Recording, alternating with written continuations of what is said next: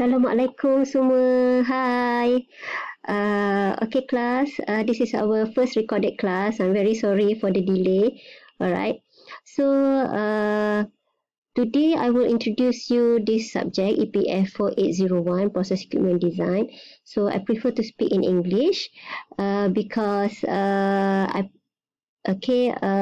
would like to keep this recorded lecture material so that in the future I can still use the same material for international student. Let's say if we do have international student.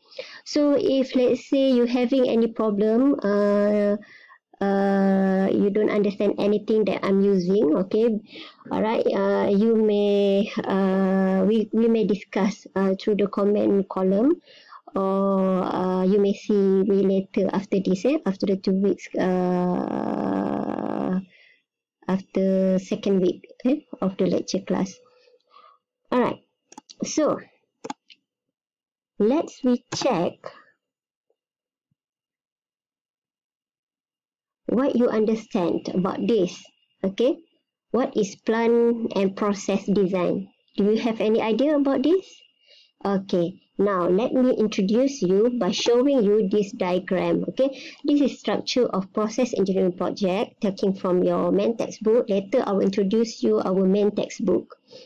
Okay, if you look at here, alright, this basically a process flow, okay, that happen at the beginning of the plant design project. Alright, so first of all, when we need to design any plant or factory, we need to have project specification. So basically what is meant by the project specification is what are we going to design. Okay, the factory is for what? To produce what? So what is the product? Okay, and then what is the raw materials that will involve? Alright, so for let's say you are producing dairy product. So what type of dairy product? Is that ice cream? So if let's say it's ice cream, what is the raw material? Of course, you may have some sugar, some cream, cow milk, alright, and several flavors, and maybe you may have food colorings, alright, and then in here as well, the raw material is not only the material of the product, it also involves the material for packaging. Okay, because all of this information will affect the plan that you will design. Alright. So after that, the next process would be initial evaluation. Okay, your process selection. So what your preferred process? Okay, because normally in order for you to produce a product, a certain type of product, there are several type of process, okay, where you can use in order to produce the same product, alright, or similar product. So then after you considering all the process selection, you may need to show the preliminary flow diagram. So in order to look at clearly what's the process that may involve. Then after that, you need to do material and energy balances. Alright, and then this is basically to check, to balance all the materials that will pass through one unit operation to another unit operation. Oh, I'm sorry, I'm clicked too quickly these things. Alright, and then next thing, after you identify the process, you need to check what is the equipment, alright, that will support the process that going to be happen. So for example, let's say you need a heat treatment to kill the microbe. So what the equipment that you're going to use? Alright, it could be the plate heat exchanger, it could be tubular heat exchanger, or it could be just what they call it, jacketed tank. Alright, so it depends on the needs of your plants. And then after that, after you decide the type of equipment going to be used, you need to do process flow sheeting. Alright, then later on we will do preliminary cost estimation, and at this point you may present a feasibility report, okay, whether your plant design project is feasible or not. Either it's economically to build or not, or either it's economically to proceed to the next steps of design. All right. Okay. And then after that, you may go to a bit detailed design where you need to do PNID, okay, piping and instrumentation design. And then later we will do some detailed process design, flow sheets, selecting the specifying the chemical engineering equipment, include the design specification, right? Alright, so for this step, this is phase 1. This phase 1, all this, we call it process design. So this is task of, this is profession for chemical and process engineers. Alright, let's look on the next one. Okay, this is phase 2. Okay, we call this plant design. Okay, alright, before this is process design. Now, we go to plant design. So for plant design, it's not only design the building of the factory. The plant design consists of the equipment design. All right. So and then you need to also identify the auxiliary equipment. The auxiliary equipment design. So for this step, if you look at this structure. Flow chart, you need to select instrument, okay, and then determine the specification, the specification for the instrument, and then the pumps, okay, select the pumps and compressors, and let's say if you need compressors for your process, vessel design, then you need to design heat exchanger design, then you need to identify what is the utilities equipment, the auxiliary equipment that will provide utilities to your plant. For us, let's say you need steam, okay, right, water, okay, clean water, okay. So for this part, it may also involve drawing, simple drawing or mechanical drawing, all right. And then in this part, the main objective of this part is to identify the type and the sizing, okay, the size of the equipment.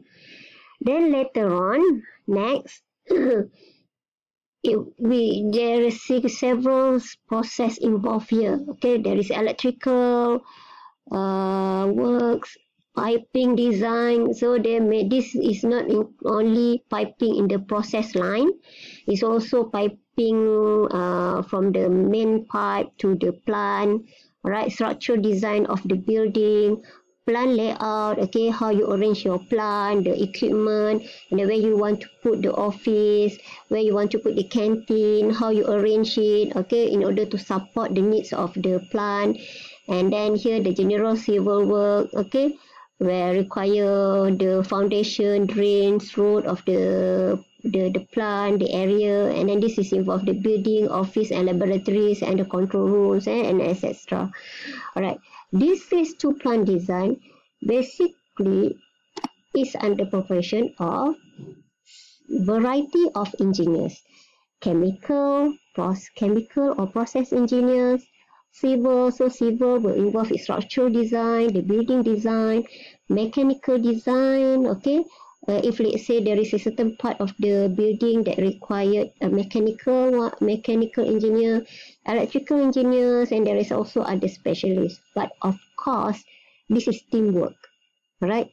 Before civil engineers build up the plant, civil engineers as well need some input from the chemical engineers in order for them to identify the needs of the plant, what things need to be done, okay, what is the specification for the plant, okay.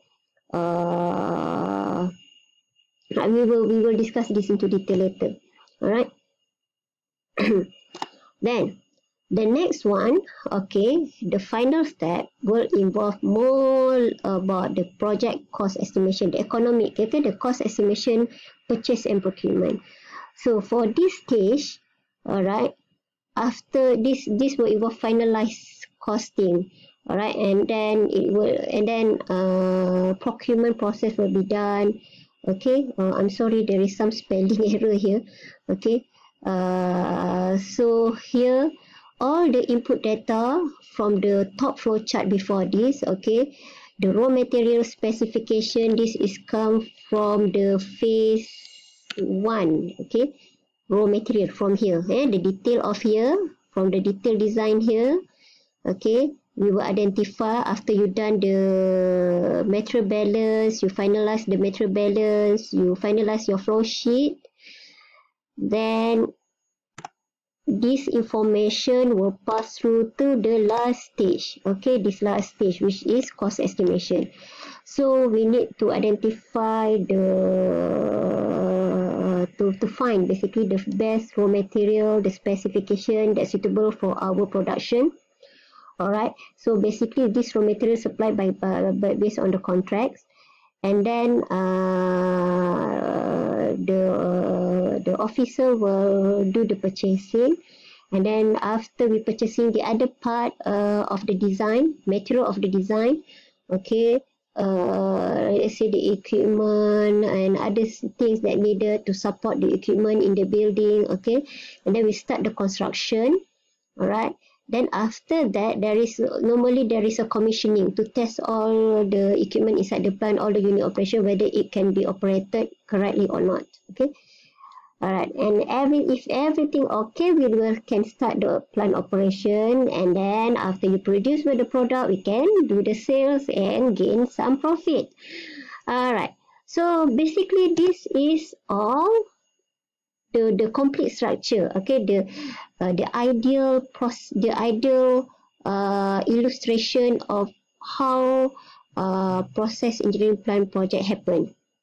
Okay, but you need also to know that mainly in reality in industry, the design work can also be subcontracted to technology vendor or provider, okay, or is also known in the textbook as identified in the textbook as EPC, engineering, procurement and construction, EPC firms. So example of EPC in Malaysia, for example, we do have Apex, alright, that is Malaysia local company, and another one multinational company is Desmet Palestra. Alright, so from the structure just now, structure of process flow of the plant design project, you should know that knowledge of plant and process design is actually a core to design a successful plant. Alright, and then thus engineering capstone design project is a compulsory course for process engineering student. Okay, what is capstone design? So capstone design project is the one that you're going to take, okay, in the next semester. Okay, we call it here is process and food plant design project. Okay, so it's also known as industry oriented capstone. Okay, oriented another thing. Okay, my spelling, sorry. Industry oriented capstone. All right, so the capstone design project is basically a self-directed learning. You need to prepare yourself, and it's a teamwork. You cannot work alone, because reality in the field later on, alright, when you work as engineer, you will work in a team. When you need to design a plant, the team will consist a multidisciplinary engineering field. Such as civil engineer, electrical engineer, mechanical engineer, and of course the process engineer.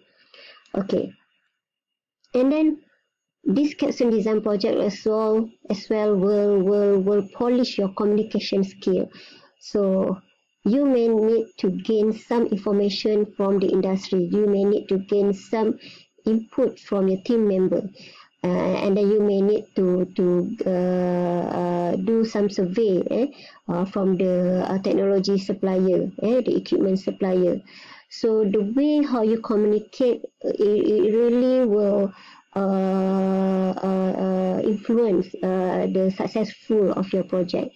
And then these professional skills may involve the technical drawing, alright, and other things that you have learned during the engineering. And then And this Capstone Design project will prepare you, okay? It's basically provide a transition from university to work.